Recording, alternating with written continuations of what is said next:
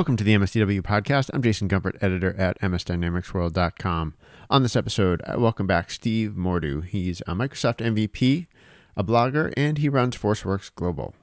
Steve recently spoke with Microsoft's Charles Lamanna, who previously led Power Platform and now leads the entire Microsoft Business Applications group. Steve and I discuss some of the points from that conversation, including product priorities, leadership styles, and customer trends. We also chat about some of the channel findings from my earlier podcast episode with the team from Partner Economics. Steve tells us about some of the updates at his firm and how they might align with some of the broader trends in the Microsoft marketplace. All right. Hey, Steve, welcome back to the podcast. Thanks for joining me. Jason, good to be here. It's been a while. It has. I didn't actually do a scientific sort of examination, but I think you're the most frequent guest at this point on the podcast. I have to go back and count it, but really? Certainly several, and great to have you back. Great. And I thought this was really a perfect time to reconnect on here. You just had a nice interview with Charles Lamanna of Microsoft, and I read it, or I actually did. Yeah, I read it. I didn't listen to it, and got some interesting points from it. And I thought, hey, maybe we could sort of chat about some of the things that he revealed and that you asked him about, and even some of the things that you brought up sort of from your side and your experiences as a partner. Yeah, sure. That was my fourth interview with Charles over several years, and it was kind of interesting. I myself went back and listened to them in order, just kind of how he has evolved with the platform, and yeah, it's kind of interesting. I'd say if anybody's interested in Charles and his evolution, since he's now leading business applications, it's an interesting listen to go back and see how he's evolved over 4 episodes in 5 years. I admit I did not do that, but I have seen them all and listened to them all, or listened to or read them all, because you post transcripts along with the interviews, along with the audio. And my impression, though, just looking at this last one and thinking back to the others, is that pretty consistent over time. Not a lot of certain. There have been times in the past, and maybe you alluded to this in this most recent conversation you had with him, but there have been some hard pivots at Microsoft at different times in its existence with business applications, especially hard pivots in the CRM space. Even to some extent with ERP, but I don't feel like he's really had to do that, whether he was working for James Phillips or now on his own. Yeah, I mean, I think that business applications was, just something on the back burner for Microsoft for the longest time until really Satya took over. And he had a background in business applications. And he's the one, I think, who decided to elevate business applications to the same level of, Azure and Microsoft 365 and their other products. He's the first one to actually even consider that. And as part of that, I think he kind of looked at the group he had running it and said, yeah, you're not going to get me there. And, pulled Phillips over from Power BI, because he was killing it in Power BI, and let him, take that thing to the next level. And, James brought in a bunch of young folks, and really kind of gave them some rope to go and take this thing to the next level. And they really have changed completely, the whole complexion of Dynamics and the whole Power Platform as we knew it before into something completely different. And I fully expect Charles to continue that. Yeah, I got the sense that he does really intend to continue on sort of where Phillips has left off, that they seemed to work well together. Was that your impression? Yeah, no, they were a good team. The whole group of them were a good team. They're all, they're all friends. They all go out to dinner. They all hang out. They were a good group together. It shows. Mm-hmm. Yeah. The one challenge I see for Lamanna, perhaps, and I think he handled it fairly well, like with talking to you, was, talking about, business application, pre-built Dynamics business applications with the same amount of enthusiasm that he talks about citizen developers and apps and automation, creating them through the Power Platform. I think so far he's doing okay on that. And I don't know how deep he'll ever have to really go, because he's not a Dynamics product manager. No, he's kind of seesawed a little bit over the years on some of that because, when he was brought into the team, he wasn't brought in to manage a first-party product. He was brought in really around that platform underneath and separating it and building the power platform. I remember talking to James Phillips at some event a while back and asked him about the power platform and Dynamics and does he see a day when it takes over? And he told me, make no mistake, Dynamics 365 pays the rent. And it'll be quite some time before that changes. But it wasn't really in Charles' responsibility. He was focused on the platform, the citizen application platform. But now, in the past couple of years, even I've heard him talking more about the first-party apps. And now, of course, he's responsible, so he's the one who's got to get the rent covered. And I guess today, Dynamics 365 is still, the primary thing doing that. So I think he continues to talk about citizen developer, but, he's also talking about those first-party apps because they really need those to keep this thing going. One of the first things I noted down just in terms of interesting points that he made talking to you was that he said they have great data about who adopts Power Platform, about users who adopt Power Platform are more likely to adopt Dynamics in the next year or two. Interesting finding. Not necessarily obvious to me. Yeah, I think that Power Platform is like we talked about in the interviews. It's actually a product that can scale to any company, any size globally, where Dynamics never could get there just because, it's fairly specific and it was, relatively expensive compared to platform solutions. So now suddenly they've got this, enormous population of users of the Power Platform. I was a little surprised also that so many of those, moved from that to Dynamics because, a lot of these applications they're building are applications that never would have been built before because they were never going to, spring for the money, for something else. And, but I don't know, maybe it's a little addictive, right? You get a little bit of that Power Platform, addiction. We see that with customers all the time. They definitely get addicted to what they're able to do with the platform. But, Dynamics is not really, the same. Dynamics is a built application. You can customize and extend it, but you got to have that need. If you've built some Power App to manage your check-in, check-out of your laptops or something, you don't jump from there to, I need Dynamics 365. So there must be some other use cases that he's talking about that have that propensity. Yeah, that does that. I hear what you're saying there. It does make me think also that maybe people get the idea of building all their own business applications on Power Platform, and then they reach the conclusion that pre-built apps could serve them better and be more robust, supportable, all that, cheaper in the long run. Whether it's a Dynamics app or something like what your firm creates, right? Which is it's an application built or applications built atop the Power Platform. Yeah, we fully expected that dynamic and actually talked to Microsoft in the earlier days about that potential that people would start with RapidStart CRM, a simpler CRM on Dataverse, and that their next logical step would be to, upgrade, if you will, quote unquote, to the first party apps. But we haven't really seen that happen, at all.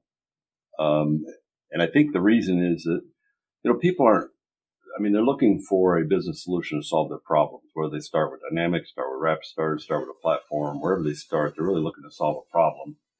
And, Dynamics, has a lot of things in it that a lot of people don't need. And so most customers are going to have to customize whatever they get to really fit their needs. But I think once they've done that customizing, that it's solving their needs. So they kind of lost some motivation to move to something else when they already have their need being solved by whatever it is. So we haven't seen people move from RapidStart to Dynamics like I originally thought they would and had originally told Microsoft I had planned that they would. It just didn't end up happening. People, they do their customizations on whatever, get it solving their problems, and they're happy there. They don't see a need, always to make a move. That's also we're also targeting two different customers, right? I mean, Microsoft is really targeting the big customers with big needs, and we're targeting the mid-size and smaller customers with simpler needs. So when they look up at Dynamics from RapidStart or the platform wherever they're working on, they're seeing a lot of stuff that they think, yeah, that's cool stuff for a big company, but we're not a big company. And he seems content with that. I mean, he identified that even in the call. They're targeting, even like just with their field service, he said they're targeting like users with thousands of technicians. Well, a company that's got 20 field service technicians is not gonna consider something like that. So yeah, and I think a statement like what Charles made about more likely to buy Dynamics, I mean, that could still be within a fairly limited set. More likely to buy Dynamics, but still, I mean, you look at all the users of Power Platform, it could still be a very small amount. But I could certainly see that having an influence. You build faith in Microsoft's technology stack. You build faith in your partner working with Microsoft technology very close to Dynamics. It certainly makes sense that then when you go to look for an enterprise application, you look right next door at Dynamics, not at Oracle or Salesforce. Especially as they advance their skills. Most people, their introduction to the Power Platform is the seeded Power Apps capabilities that come with their Microsoft license. So they've got access to something that's in the Power Platform, but what they've got access to really is building Canvas apps. And I think for a lot of people, they think that's what Power Platform is, Canvas apps. They don't really realize because it requires a different license to get over into the Dataverse, model-driven apps, and essentially Dynamics is a great big, model-driven app. And I think a lot of people just haven't made that connection yet. But the ones that do, now they're building, a model-driven app, which is the same as Dynamics as a model-driven app. And so maybe that jump is a little easier because they're very familiar. They open up a Dynamics trial and they're looking at the same thing they've been working on. Yeah, and maybe a related product item that came up from Charles there was his mention that his team built Viva Sales, which was just revealed a few weeks ago anyway. Interesting product, one that I really haven't reached a conclusion on yet about how likely it is to really succeed. But boy, I think it has some very interesting ideas, and it really has, it has the potential to succeed. In sort of doing some of what we talked about. And this is my view, obviously.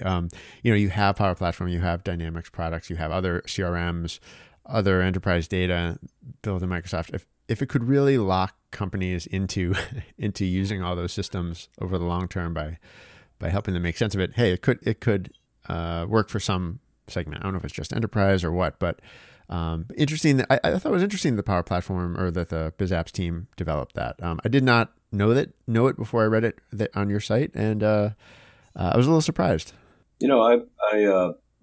I'm probably batting about 50-50 on future predictions. That's pretty good. But if I were making one here, without any knowledge, nobody said anything about it. I think this is really the beginning of this motion of kind of wiring all these pieces together. And I think, we're going to see Viva Sales. I think we're going to see Viva Service. I think we're going to see Viva everywhere. I think this is the nose under the tent of, let's see how we can get all these things truly talking to each other, at an even higher level than they do today, which isn't bad. I think they talk to each other better than anything else does, but as a user, you can still see some gaps, and I think this Viva Sales is going to close some of those gaps.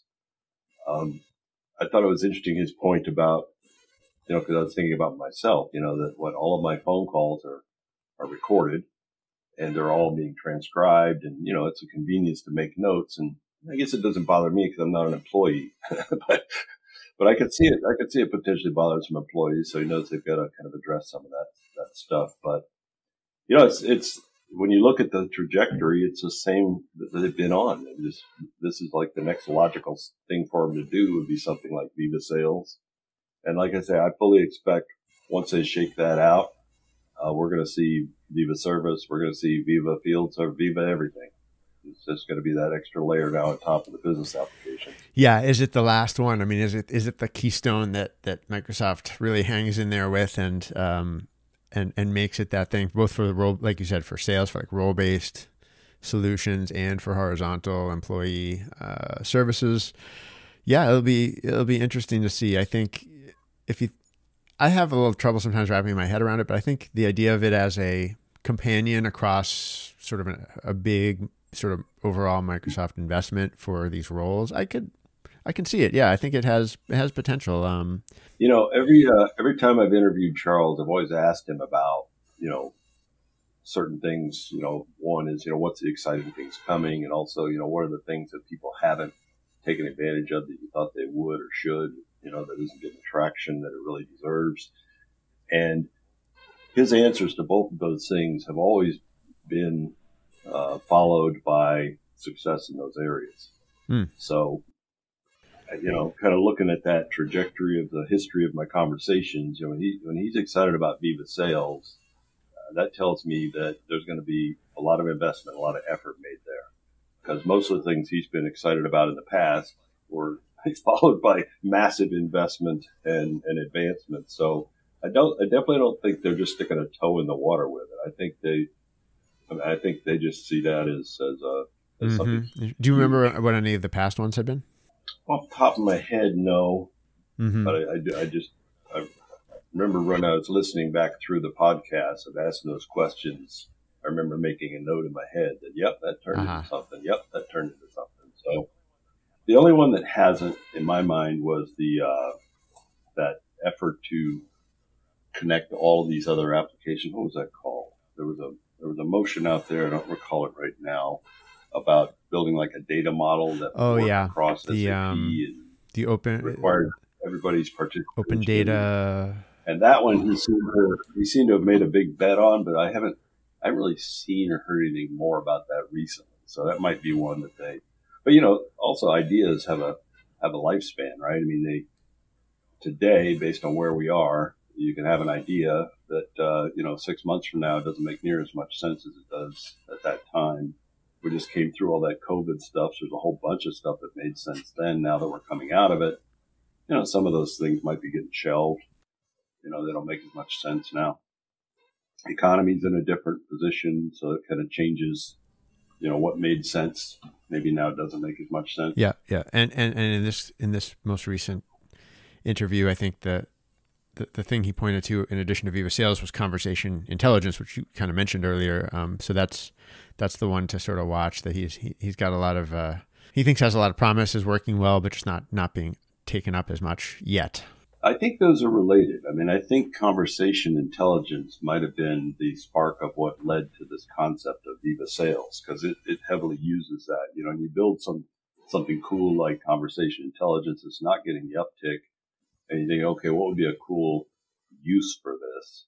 And it didn't say, but in my mind, Viva Sales seems like a good use for that, to get it out there, get it exposed, have people understand what it is. So it could be that this whole Viva Sales thing originated from, we need to get some traction with conversational intelligence, but now I think it's taken on its own thing. Yeah, that makes sense. One of my sort of working hypotheses earlier had been they'd been looking for a way to do this for a while, and I think the Viva brand maybe gave them sort of an overarching brand / approach that could put Outlook, Exchange and CRM and the rest of the Microsoft Graph data and documents and conversation from Teams and all these things sort of in one umbrella, and adding in, like you said, conversation intelligence that they now have to throw into that mix to enrich it more. Yeah. It's funny at the last PAC meeting. They do these roundtables on products, and one of them they were going to be doing was on Viva Sales. And my experience with Viva right now is this annoying thing in my inbox. Yeah.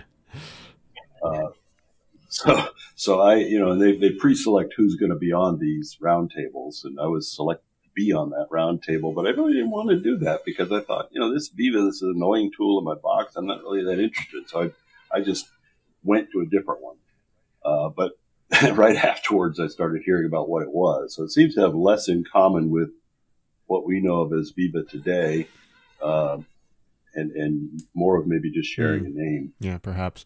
The other thing that Biz Apps team is now sort of at least partly engaged in is Nuance R&D. So the big Nuance acquisition from last year, which doesn't really, to my perception, doesn't really touch the rest of the Biz Apps at all. But it seemed like Charles was saying that, there's the chance that some of their more interesting technology could start to blend in to some extent anyway with more of the sort of traditional D365 customer service scenarios, perhaps, or at least, yeah. Yeah, I mean, you got to remember. I mean, Charles now has responsibility for the P&Ls of those first party apps, but he didn't before. So he's kind of a platform guy at heart. So his first thought will be platform, but then I think there's probably this, wait a minute, I'm in charge now. I need to make sure the first party is doing what it needs to do too. But I don't think he's going to be able to shake his roots in the platform and things at the platform level. I sure hope not, because for a company like ours, we need some of those capabilities that they bring to the first party to eventually come to platform, hopefully sooner rather than later. Viva Sales is not at the platform yet, but as he said, it would be. I'm calling it 4 months. Let's see if it is. But I get it that they got to shake it out in some real world scenarios before they bring it there. But he's still, I think, a platform guy at heart. Yeah. And when it comes to a big, expensive acquisition like that, it'll be interesting to see how well he sort of is engaged in it, how much he gets engaged, I don't know how much he or anyone on the Biz App side was engaged in the decision to acquire Nuance. It seems like some of their key capabilities, a really strategic value of that company sits alongside, walks in parallel to what maybe a Microsoft D365 customer service or CE suite does, but really, really playing a different game, going after different kinds of clients, serving very specific scenarios in call centers and contact centers and customer service scenarios that I don't know if it even competes, with what Microsoft typically offers, and that seems like a challenge for executives who are then asked to manage it. So that's just one more executive sort of level challenge for him. Their history, at least on the business application side before Philips of acquisitions, isn't very good.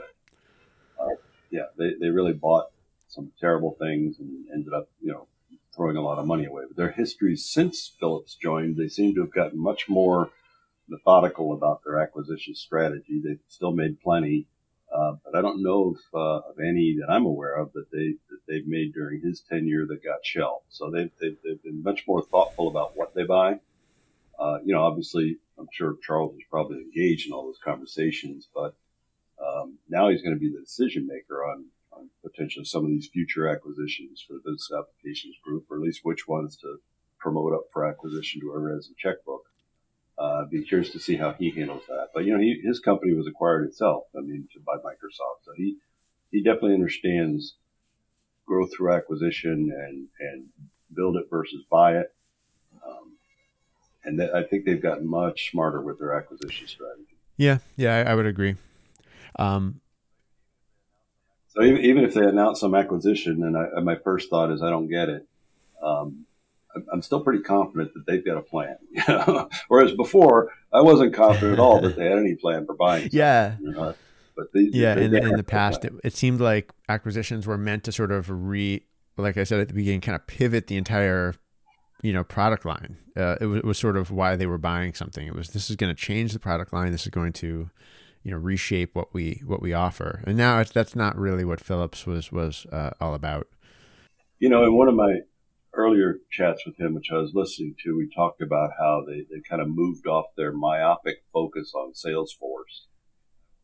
And I won't say they ignore Salesforce, but they're not steering business applications by Salesforce and what it does.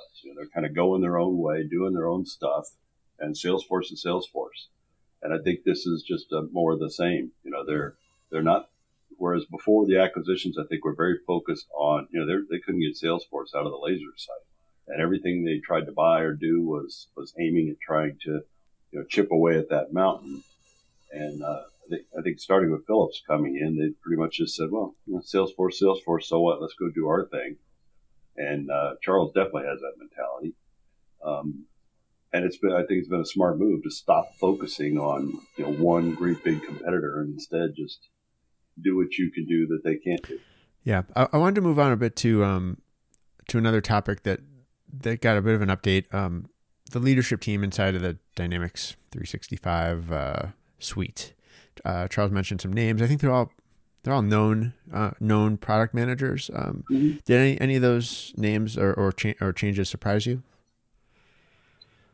Yeah. No, not at all. No, it all makes sense to me. I mean, I know all those people he was talking about and the roles that he's put them into or that they're into now all seem to make perfect sense. They're very smart. Very smart about what they're doing. I guess the one notable, just as a change, was Ray Smith, right? I had known him to join Microsoft on the CRM side, and he had been and now he's leading supply chain management. I mean, that is a big jump. I know he's also an experienced product manager type of role, so I'm sure it's not a problem or anything. But yeah, I think that one caught me a little bit, just because I didn't realize that move had happened when Charles said that. But having talked to Ray before and knowing him, I think it was a smart move. I think he's going to do some incredible things for them over on that supply chain side. It was interesting to me in the conversation about some of the things they seem very excited about. To me, seem very niche-y, but also very big company-ish, right? That supply stuff as well as the call centers. He's all excited about, call centers are the new black or something. It just was a little surprising to me because, I don't think in my day to day about call centers because most of our customers that we're focusing on and dealing with don't really have, what you would consider call centers. But I guess it's a very big business, and he was very excited about it, which tells me, Microsoft gets excited, they go after something. Yeah, when you talk to global SIs, they certainly care a lot about big contact center deals and projects. So yeah, I can certainly see why.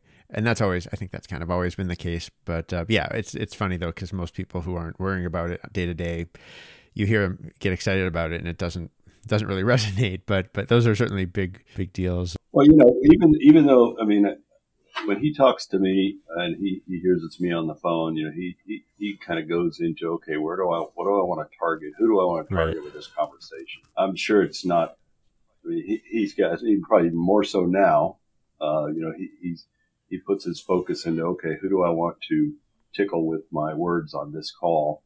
And, call center was clearly, aiming at enterprise folks that might listen. Mm-hmm. So I don't blame him. I would too. And from what I've seen of advances in that area over time, I mean, those are big investments too. And to your point, I mean, it's, I think he's thinking enterprise. I think he's also thinking, inside the CRM realm when he's talking to you. I think supply chain is one where there's I think I won't get too far into it, but I think partners are asking a lot of Microsoft on the supply chain side right now to really deliver like good solid improvements. So that is certainly a big challenging. A couple of things that you mentioned during the podcast as well kind of pertain to your experiences with Power Platform, especially. We talked a little bit about it. And it gets back to me to this idea of what's a platform versus what's a business application. So when you're working with a prospect, are they coming to you thinking about Power Platform, or are they coming to you thinking we need to better manage our leads and our opportunities? Do they care that this is Power Platform? I mean, all over the place. They're coming from, we need to manage our sales and service, and we see you guys have an app for that. We feel like Dynamics is too big. Okay, fine. I'll just roll with that.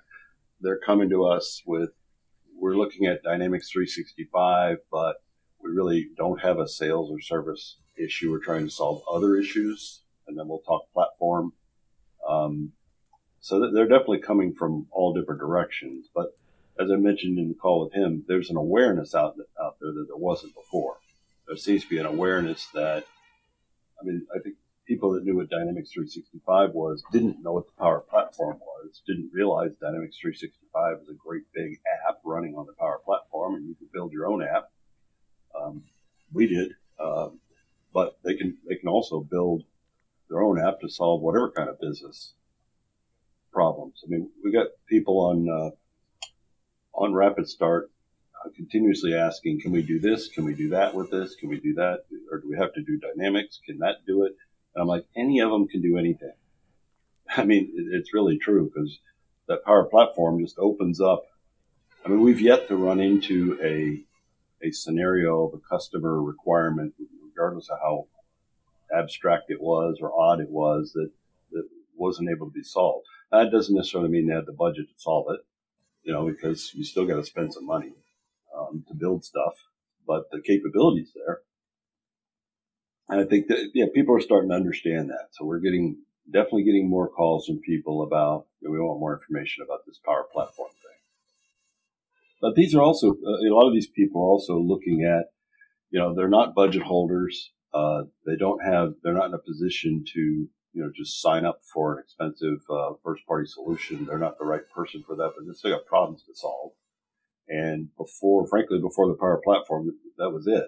If you're not going to buy Dynamics from me to solve your whatever problem, then I have nothing to sell you. So it's opened up a huge market that always existed. They just didn't have a place to go get any solution to their problem. You mentioned that you're also adapting the way you offer services. So low-code development on a subscription basis is part of that. Is that right? Yeah. I've been kind of seeing the writing on the wall here for a while that, several things were converging, and the advances that Microsoft has made around low-code, no-code. I know a lot of partners were initially concerned that, oh my goodness, they're going to put us out of business because they're not going to need developers anymore. But we looked at it as, we're not going to need developers anymore, or at least not as many. And we need to really kind of pivot our workforce into expert, low-code, no-coders. Really more about, because, it's low-code, no-code. It doesn't mean your mom can do it, right? You still need to know what you're doing. And a lot of customers, even though they're able to get in there and do stuff and make something, they didn't make it the best way, and it's not solving the problem the way they intended. So there's still need for experts to come in who know that platform. And I was looking back at a lot of our recent customer projects and how much true development work was involved, and the number was just very small. And actually, my business partner and I, Vlad Sarov, have been talking for years about being able to offer a subscription, services as a subscription. But, it's just going to be what? Customer support's about all you can do. But we really studied this thing hard a few months ago and decided, why couldn't we do deployment and customization and basically everything, on a subscription? The most expensive resource for a partner like us is developers, and they kind of mess up the math on any of these things, but we're using them so infrequently. So yeah, we decided to launch a service as a subscription, all you can eat, deployment, customization, support, training, everything. And so far, all of our customers just about have switched over to that model. So I'm feeling that I either didn't price it high enough or something. We'll see. And even new customers that we talk to, they kind of look at the price initially, because it's not cheap, but they look at the price initially. Oh, it's kind of expensive. And I think, okay, thanks. And they'll call back about 3 or 4 days later and say, hey, we were kind of doing the math, and actually this isn't expensive, it's cheap. So I'm thinking, okay, definitely maybe priced too low, but we'll see. We're working through what that looks like, because nobody's doing anything like that right now. We're trying to identify where those potential risks are. But I talked with Charles about it. He says internally they've been thinking, why aren't more partners doing something like this? So I'm thinking, okay, well, that's a good sign. Are you positioning it as an offering that goes along with your pre-built solutions? Whichever. I mean, if they have Dynamics 365, that's fine. If they have RapidStart, that's fine. You know, they need the same things. They really end up needing the same things. Okay. So it doesn't matter to us. We've tried to wrap the whole platform into it because even somebody who's maybe trying to build some apps on their own, in Canvas, they don't know model driven, or they don't know Power BI, or they don't know Power Automate, or somebody who knows Power Automate doesn't know the others. So we tried to throw a blanket over all those things in the Power Platform and say, we'll help you with all those things. So I'm pretty happy with the reaction so far. Our prior model was blocks of hours, which was also something that was kind of new at the time, where people would pre-purchase a block of hours and then we just work with them against that block of hours. But what I was realizing was people were looking at that block of hours like an hourglass, and start getting panicky as it was getting, going down. And then they'd start kind of hoarding their hours. And I'm thinking, you know what, you're not getting out of this platform what is potential for your business because you're too focused on the clock. So that was one of the things I liked about this idea was it kind of took their eyes off the clock. So now forget about the clock. What are you trying to solve? What things, look, here's this whole smorgasbord of stuff in the platform. You can use all of it, any of it to solve every problem you've got, and you don't have to look at the clock. So yeah, I was pretty happy about that. Now, just like everything else, is making sure people realize they're all looking for the gotcha. This is, you just want to get us to sign up, and then everything we ask for is going to be, out of scope, because we do have, true code development out of scope. Or customers that'll say, well, we're going to need a lot of customizations. Yeah, well, customizations today doesn't mean code. It's a very small percentage of the work we've done. We got the numbers ourselves to prove it. We know this is the case. So I'm just getting everybody else to believe that's the case. There must be some way for you to sort of throttle the amount of work that's going to any one client, though, right? If it's not ours, it's some other mechanism. Well, yeah, I mean, they get assigned a team, and for a basic thing, they've got a customer service rep, their primary person they're talking to, who's backed by 2 technicians. So the capacity is limited by what those 3 people can do. So they couldn't very well say, I want you to, do a month, 6 months worth of stuff in this month, because it can't be done with their team. So there's it's unlimited up to the capacity of those people. But I mean, they can work those people like dogs. It's interesting. All right. And yeah, it strikes me that one of the real things that enables this, and if it is really successful long-term, it's because the ecosystem needs people who are really experts in what's possible in Power Platform, and not only can build the things, but know what can, like you were saying, know what can be built and what can't, just like any other sort of specialized skill out there. Sure, you don't know what you don't know. Yeah, and you need those people to do it, whether they're an internal team that you've invested in for expertise, or whether you're going out to a firm like yours. So it certainly makes sense. I think the other thing that's new for people to realize that's kind of changed is, and a lot of people still feel like, well, we're going to build this thing. It's going to take 2-3 months, whatever it's going to take to build it. But then once it's built, we're done. We don't really need to partner anymore because it's built. We're just going to use it. But that's not the case anymore. I mean, we've got customers that had been on our hours model for years. I mean, we built the stuff initially, but then they keep discovering new things, adding new things, finding new problems to solve. I mean, it doesn't ever really end. And I think that's a change because of the platform. Platform's opened up, the ability beyond Dynamics 365 to solve all kinds of problems. They keep, like I mentioned, that addiction before. They get addicted to to having a problem moving off some spreadsheet or something like that, and suddenly they're looking around the office at every spreadsheet they can find. So it continues. Yeah, this also leads into one of maybe the final thing I wanted to get your views on, which was, and something I've actually been getting a lot of feedback on, which was a recent podcast and an article we ran talking about channel outlook based on some surveys and some analysis done by the Partner Economics Group. I think you've seen that piece and some of their predictions or some of the trends that they've identified. Just to mention a couple: decline in median services margin, decline in median software margins for partners in the Microsoft channel. I think weaker median revenue growth, decline in median EBITDA. So, I mean, nothing great there to really celebrate, but those are all medians. And so the one thing I always think about is like, that's not, it doesn't say anything about what's happening on both sides of it, of that middle point. Right. But I don't know, what were your first reactions in seeing that? Yeah. I mean, I've known Dana for a long time, and he definitely drills into this stuff. I don't know his partner, but I've known Dana for a long time. And, he's not a doom and gloom guy.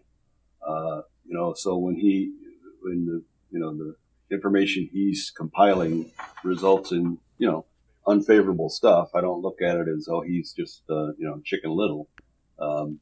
Sky's falling, because he's not a doom and gloom guy generally. You gotta look at that stuff and think about it. But as he's going through some of these bullet points, you can look at it, you go, that's not good, but you can see that it's completely logical. I think, I think we've mentioned this before. I don't think there's any surprise that partners are the best and worst thing for Microsoft.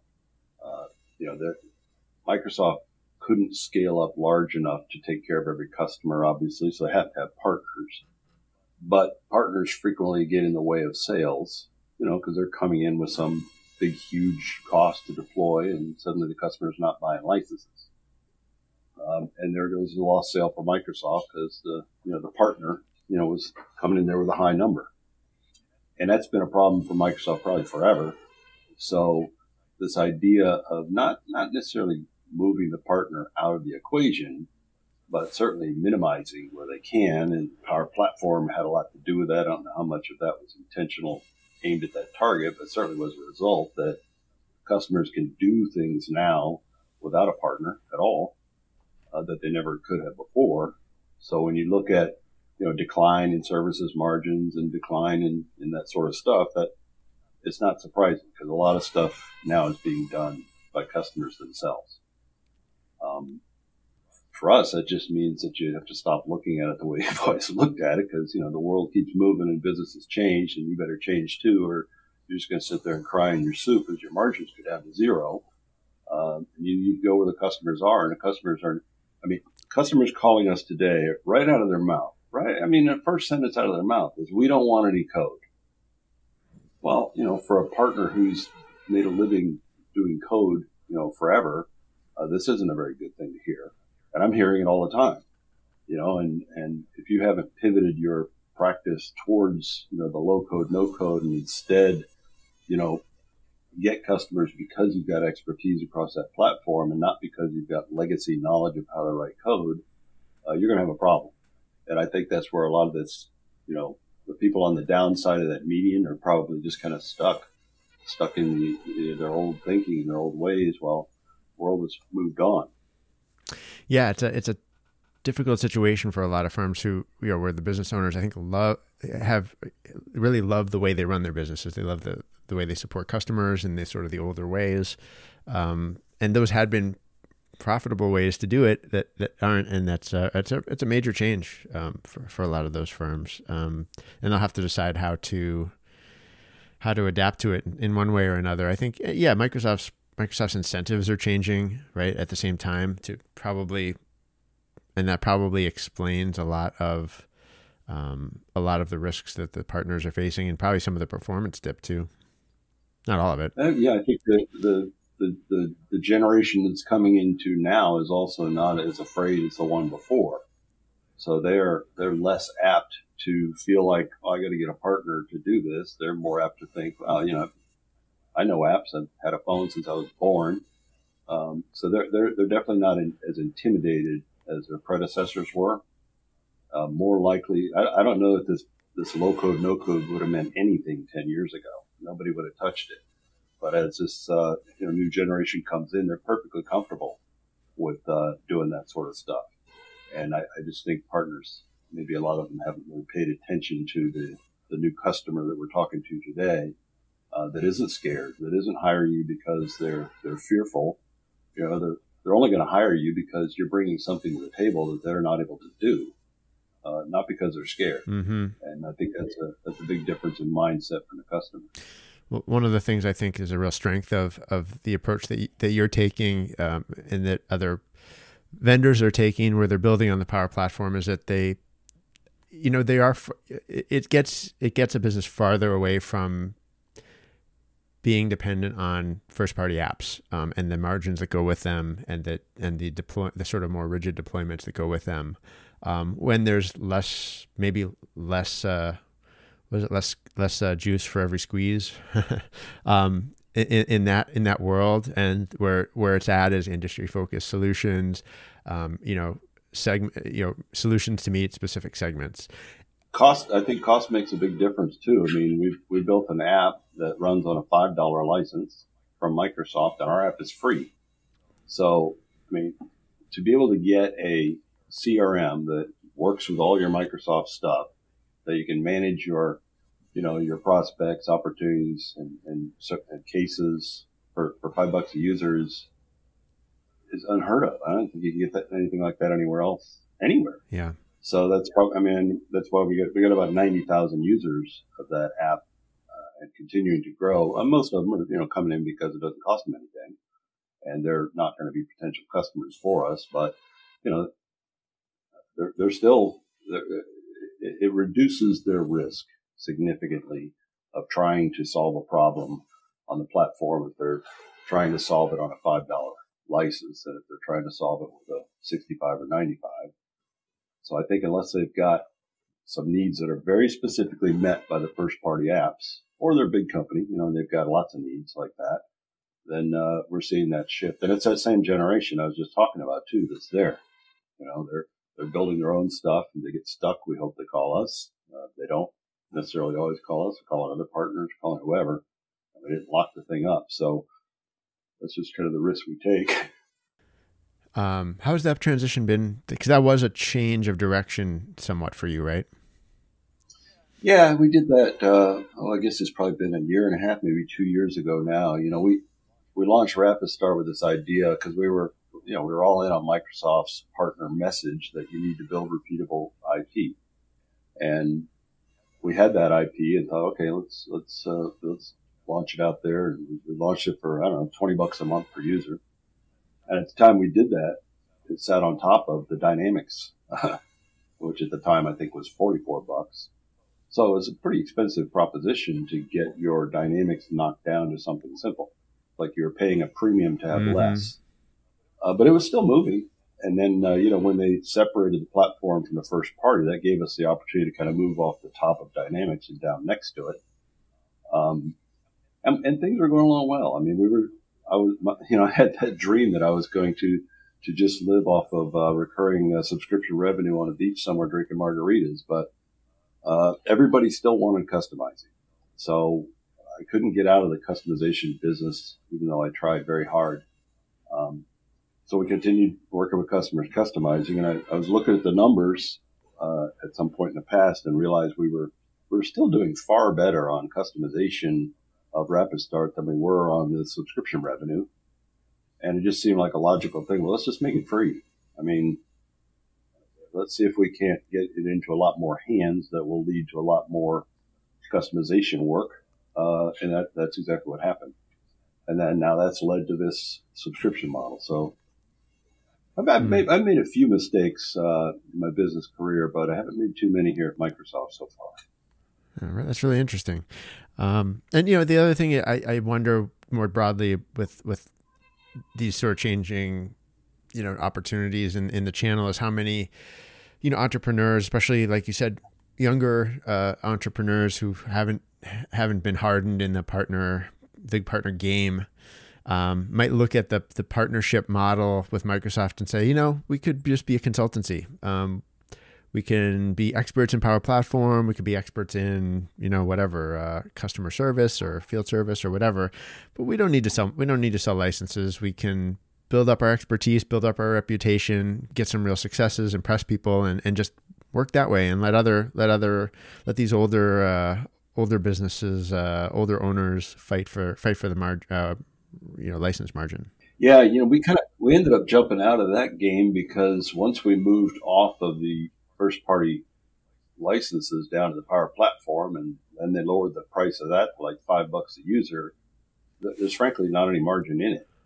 To sell you a half a dozen $5 licenses is $30 a month. How much could I possibly get in margin on $30 a month? You'd have to have millions of licenses to have it be worthwhile. So for us, customers are always calling, hey, can I add a user? Can I remove a user? So it just wasn't worth it for us. So we just bowed out of the licenses entirely. Mm-hmm. But again, most of the traditional partners weren't focused on those low cost licenses. The opposite, they focused on the higher cost licenses because they have reasonable enough margins, even though those are diminishing. And I know, there's been fear about the direct selling by Microsoft. Well, that's been there for a very long time. But I think, as Microsoft continues to scale up that engine, customers are asking, why do I need to buy licenses from you? Why can't I just buy them here? And partners are kind of fumbling a little bit, I think, for a good explanation other than, well, it gives you, one source of billing or something like that. So I think a lot of this new generation of customers coming into Microsoft and then getting a call from a partner saying, why do you exist? I don't understand. Yeah. I don't understand what your role is in this whole thing. Why are you here? Yeah, that's one of the big challenges for the foreseeable future here. Very real one. All right, excellent. Well, anything else you wanted to mention? Any other takeaways from your conversation with Charles that we didn't touch on here, or things you're looking forward to? No, I think we covered a lot of it. I am looking forward to playing around with Viva Sales, even though I can't play around with it on RapidStart yet. But knowing that it's coming, soon to the platform, I want to certainly get an understanding and expertise in that product. We're in a pilot now, and that'll be out there, pretty soon. And I think that's one to watch. If Charles says it's one to watch, it's because he knows what's happening behind the curtain on it. And I think that's going to be one for people to keep an eye on. All right, And people may want to follow me. I'll continue blogging as I always have. I mean, I kind of openly blog about our business, models and success and things that are working, things that aren't. I mean, I did a big post all about why we're doing this service as a subscription. I think it's going to be a very common model in the near future. And I'll keep posting about things we're running into as we roll that thing out. The challenge around people is a challenge for all of us. One of the upsides of this model is we don't have any trouble finding people because they're not gauged by the clock anymore. I mean, we used to, in our hours model, people were tied to those hours, and they were tied to trying to upsell more hours at the end to make sure that customers, so they were kind of under some stress there. And now really they don't have any stress, right? Just go make that customer as happy as you possibly can in your 40 hours a week. And that's so we're not having as much trouble finding people as some of the others, but we're competing now with customers for those people. A lot of customers out there thinking, why should I hire a partner? I'll just hire a person. So we're competing with them for those resources. So I think that's going to continue to be a challenge, but I wouldn't, and I think I said this on this show even a couple of years ago. I said, I don't think I'd want to be a developer right now. And I'd still say that. I mean, unless you're working for a software company building their software, I think that the developer role in a customer environment is smaller than the number of developers we still have out there. Yeah, I think you mentioned this somewhere, but the idea of, a new role, a new title for some of these people, and doing new work is very much a possibility in the future. Something like, I used to have a role like a application engineer rather than a developer, where you're. Yeah. I got to come up with something less. You're still doing. I mean, we still got a couple of them because the need still arises. I mean, you can build a lot of stuff with low code, but sometimes you'll realize, you know what, low code's going to require 27 low code steps, or I could have a developer knock this out in 5 minutes. So you got to look at economics sometimes. Low code isn't always the most economical solution. But then again, something that developer built might be this little black box in your environment that you don't want to have either. So there's still a need for developers. It's just not as strong as it was before. Nobody can deny that. Yeah, absolutely. And there's software coming out left and right. I mean, I think there's lots of development work out there. Just doesn't necessarily match this area as well as it used to.